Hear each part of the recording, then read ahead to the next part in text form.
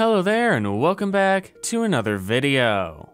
If you tend to keep up with tech news, and in particular news surrounding streaming and broadcasting technology, you might remember that several months ago, Elgato launched their Stream Deck Studio.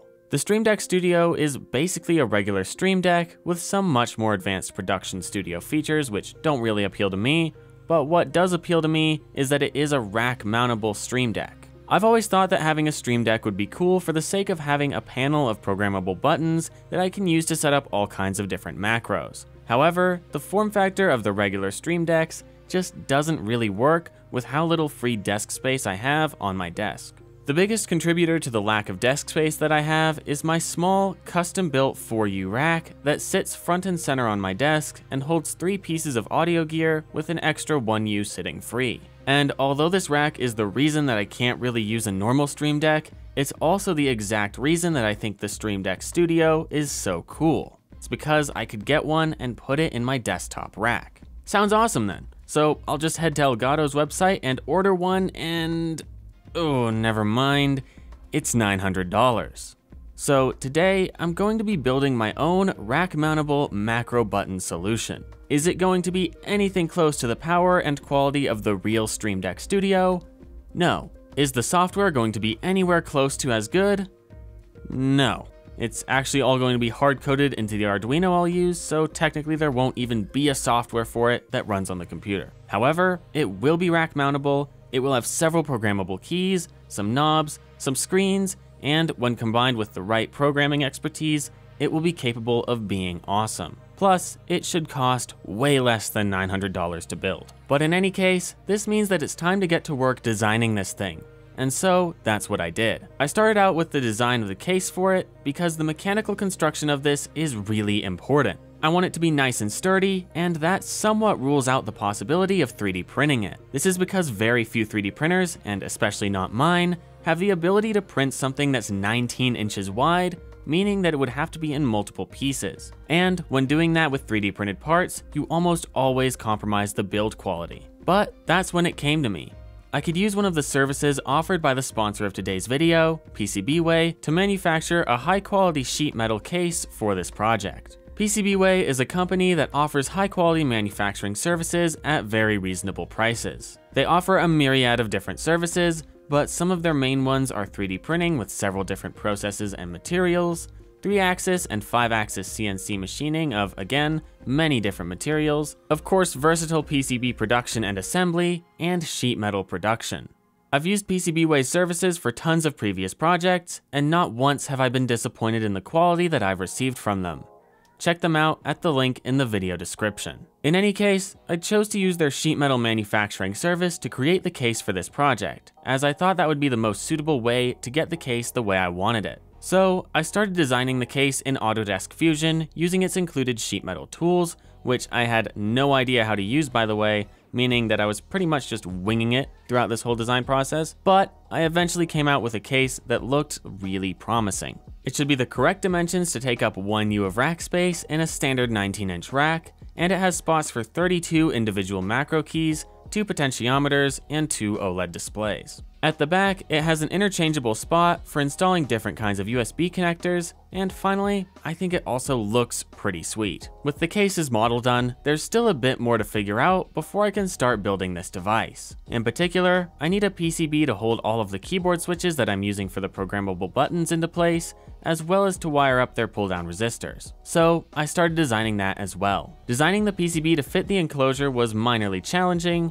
but in the end, it worked out just fine. The PCB has mounting spots for all 32 keyboard switches, as well as 32 spots for pull-down resistors for the switches. The switches aren't wired in a button matrix setup, which may have been a little dumb in hindsight, but I figured that since I've decided to use an Arduino Do, I could just wire them all individually because I have enough input pins. Either way, the PCB also has headers for 2 potentiometers and 2 I2C OLED displays, and all of these connections are wired up to the 2 20-pin headers that connect the PCB to the Arduino with wires. With both the PCB and the outer enclosure done, as well as some small parts for mounting things that could be 3D printed, I sent the designs off to PCBWay to have the enclosure and PCB manufactured. I chose to 3D print the 3D printed parts myself. However, if I didn't have a printer, I could have used PCBWay to do that too. Usually I don't mention anything about the ordering process with PCBWay because it's super straightforward. However, today I do want to mention something with the ordering process because it's even more straightforward than you might expect. I didn't have to create any kind of engineering drawings for my sheet metal designs or any kind of flat plan, which was really good because I don't know how to do either of those things. And instead, I just had to make my 3D model, export it as a .step file, and upload it. That was it. It was so awesomely simple. But anyway, a couple weeks later, the parts arrived and they were beautiful. I had ordered the outer case in 2.5mm thick aluminum with a bead blast and anodized blue finish. To say that I was pleased with how the parts came out would be an understatement. The blue looks awesome, and PCBWay did a great job at hiding the rack marks in the anodized finish, which they explain on their website are just a fact of life when anodizing. The PCBs also came out great, as they always do, and I got right to work soldering one of them up. When soldering one of these boards, if you're choosing to build this yourself, as I will have a full written tutorial in the video description if you want, it's really important to solder the resistors onto the back of the board first, otherwise you won't be able to access their solder pads once the keyboard switches are installed. After the resistors were soldered, I took this time to solder all of the male headers to the board, including the ones for the potentiometers, displays, and the two main headers that connect everything back to the Arduino. With all of that done, I started to solder the switches. Sadly, since the Gatoron red keyboard switches that I'm using don't snap into the PCB nicely, I had to solder only a few switches at a time so that I could hold them in while soldering. Additionally, they didn't always go in perfectly straight due to how loose the holes were in the package that I used for the keyboard switches, so I'd solder one leg of each switch and then reflow it while straightening the switch out with a finger before soldering the other leg. It was a bit tedious, but in the end, I had 32 switches and 32 resistors soldered to the board perfectly. With the board prepped, it was still time to prep a couple more components before I could start mounting everything else into the case. I started with the potentiometers, whose legs I trimmed, and then I soldered some female jumper cables to the now more compact contacts on both of them. Then, I took the two OLED displays that I'm going to be mounting in the enclosure as well, and soldered wires to them in a very similar way to how I did the potentiometers. However, since there are two displays in this device and they both run on the I2C bus, I'll need to take the time to change the address of one of them from the default. This is so that they'll be separately addressable in the code. On the backs of these display modules, there's a set of 3 pads and a small SMD resistor.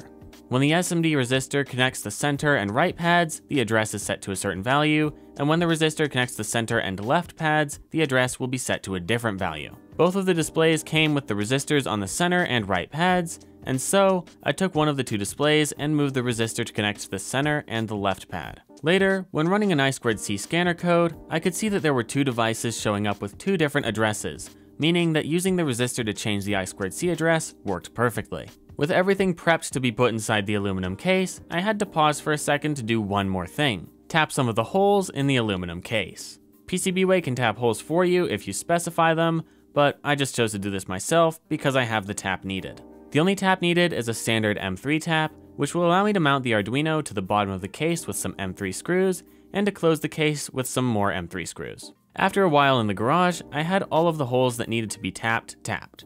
Then, using 7 M3x20 bolts and nuts, as well as 3 small 3D printed spacers that allowed some of the screws to mount without interfering with the resistors on the board, I was able to mount the main PCB to the case. If you're building this yourself, take caution during this part, because if you tighten the screws on the ends of the PCB too much, you can bend the board quite significantly. A small bit of flex is fine to keep the switches pressed against the front panel, but just don't go too hard with it. Then, the potentiometers can be mounted to the case using their included nuts and washers, and knobs can be pressed onto them once mounted. As for the displays, each display needs 4 M2x12 screws and nuts, and like with the main PCB, don't crank these screws down, or this time, you risk possibly cracking the display. The potentiometers and displays can be hooked up to their headers on the main PCB, and you can reference the schematic to make sure you get all of the connections the right way around. Then, I grabbed the Arduino Do that I'm using for this project because of its versatile I/O and support of HID, and using the 3D printed mounting tray that I made for it, I mounted it to the case. I mounted the 3D printed tray to the case with 4 M3x6 screws, and then I mounted the Arduino to the tray with some more M3x6 screws. Lastly, it's time for the USB port. The Arduino Do has micro USB ports on it, which I could have technically made accessible from the back of the enclosure, but I would have had to rotate the Arduino and deepen the case, which would have meant it would be more expensive. So instead, I found these small adapters on Amazon that convert a male micro USB to a female USB-C, and I designed and 3D printed this small holder that the USB-C end can slip into. Then, this can be mounted in the case with some more M3 bolts and nuts. When installing the lid on the enclosure, you'll just have to plug the micro USB end into the correct port on the Arduino, and now there's a nice USB-C port on the back of the device for connecting to a computer. As for the correct port on the Do, you want to plug it into the native USB port, not the programming one, as the programming one doesn't support working as an HID device, which is required for keyboard functionality. Of course, if I was to close the device up right now, it still wouldn't work. The true final part of the hardware for this project is the wiring between the main PCB in the front of the chassis and the Arduino Do. I chose to go the route of manufacturing my entire own custom wiring harness for this device because I didn't have enough female to male jumper wires on hand. However, this was a very big mistake, and it took about 4 hours of super tedious work to make this monstrosity, which does work just fine, but was again painful to manufacture. Just buy and use some male to female jumper wires to connect the front PCB to the Arduino if you're gonna do this yourself. After closing up the case, which went pretty much perfectly except for the fact that my tolerances were slightly wrong for one of the 3 holes on each side, but really that doesn't matter that much, I tested both of the OLED displays. They both worked alright, and both of the potentiometers worked as well, although there was a bit of noise in their readings, and I think this is due to how long the wires they're connected to are, which really isn't ideal, but it's probably manageable. I also made a quick sketch that told me all of the switches were working and were wired to the correct pins, and then with the addition of some simple 3D printed keycaps, the hardware side of the device was done. So I put it into my desktop rack, plugged it into my computer, and started programming. I'm not really going to focus too much on the programming of this device in this video, because the goal here was really to create this really nice piece of hardware and to make that available, so that other people who are better at programming than me can make it work really well. However, I did write some basic code that allows all of the buttons to work as simple macro keys, and I've used the displays for what I call a macro preview function. Because the buttons on mine aren't like the Stream Decks with their built-in LCD displays for labeling, it could be easy to lose track of what each button does over time without labeling them, and sometimes labels look ugly.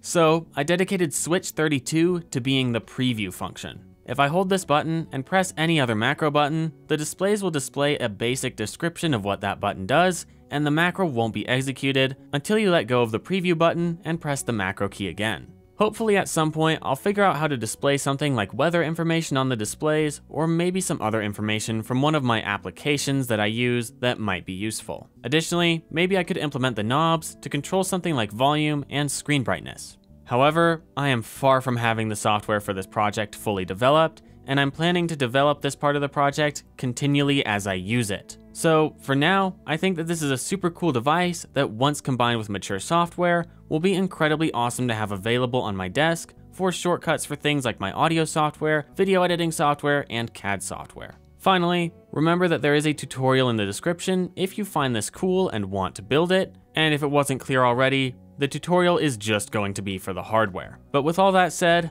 that's all that I have for you in this video. I hope that you were able to at least enjoy it, and maybe even learn a thing or two. In any case, I hope to see you next time. Goodbye.